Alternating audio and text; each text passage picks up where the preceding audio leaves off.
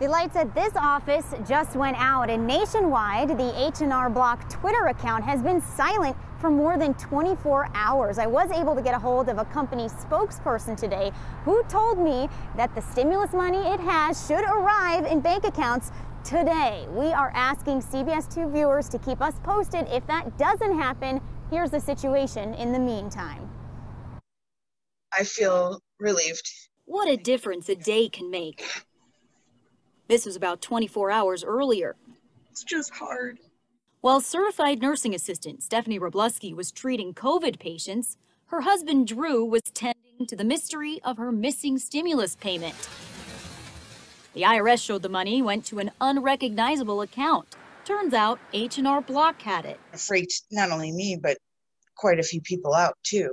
Oh yes, other confused viewers shared emails from the tax preparation business showing the IRS is being blamed for shipping stimulus checks to millions of refund transfer accounts. H&R Block uses them to collect, then pass on a customer's tax refund while also reimbursing itself for filing fees. Quote unquote, temporary account in my name. Lawrence Henriksen points to his contract with H&R Block and its partner Axos Bank from last spring. This section says, quote, we will close your refund account after your authorized payments are made. And if it were closed, that money that the IRS sent would have been immediately returned, and then they would have issued paper checks. You have reached the H&R Block media desk. We asked multiple times about the clearly not closed refund transfer accounts and were emailed back. We have no additional information to share. You've reached the Office of Media Relations for the Internal Revenue Service. Did the feds not give H&R Block a heads up?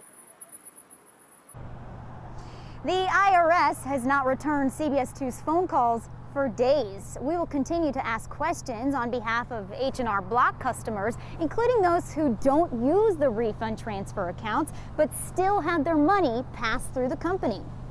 Lauren, I know you will. I want to ask about another IRS issue here. What about the people who did not get the stimulus check the first time around? Maybe they weren't eligible, but they may be eligible now because of a layoff. Well, I spoke with an independent tax expert who said her best advice is to file your 2020 taxes as early as possible. That way the government will have your proper address and your direct deposit information. Lauren, Victory Live for us tonight. Thank you so much, Lauren.